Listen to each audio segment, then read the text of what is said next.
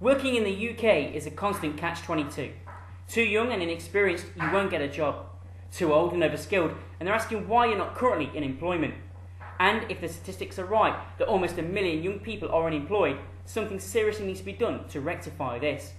And I'm willing to jump on this wagon, travel the UK, and help rebuild structure, confidence, self-belief into those young adults seeking work.